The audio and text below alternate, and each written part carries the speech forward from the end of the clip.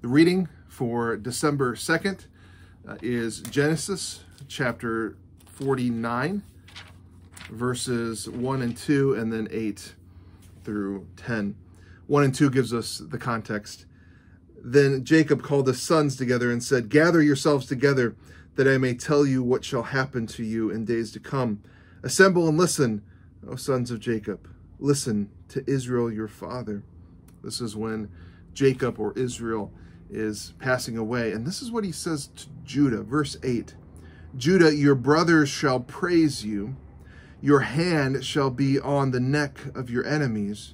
Your father's sons shall bow down before you. Judah is a lion's cub. From the prey, my son, you have gone up. He stooped down. He crouched as a lion and as a lioness. Who dares rouse him? The scepter shall not depart from Judah, nor the ruler's staff from between his feet, until tribute comes to him, and to him shall be the obedience of the peoples." Why is this a text included in Christmas readings or in preparation for Christmas? Well, Abraham has Isaac, has Jacob, who then you have the 12 sons that become the 12 tribes of Judah, of Israel. And Judah, of course, is the line that is going to rule, that is going to be the kings. King David, King Solomon comes from Judah's line, as does Jesus and Joseph and Mary's family, it seems, as well. They were from the tribe of Judah. Judah was given a promise that he would reign, that somebody from his line would always be reigning for all time. And it seems a strange promise when Israel at times is not a country.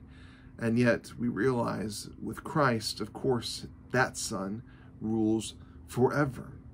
That son will rule until tribute comes to him, and so shall the obedience of the peoples.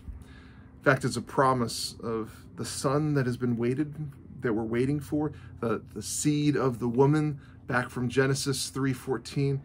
That seed comes from Judah's line.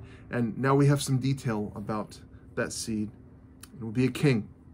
That child that comes in this line will be a king from the line of Judah that will rule all peoples. So we have the promise, the seed of the woman. Now we know that promised one is a king. That's a reading for December 2nd in preparation for Christmas.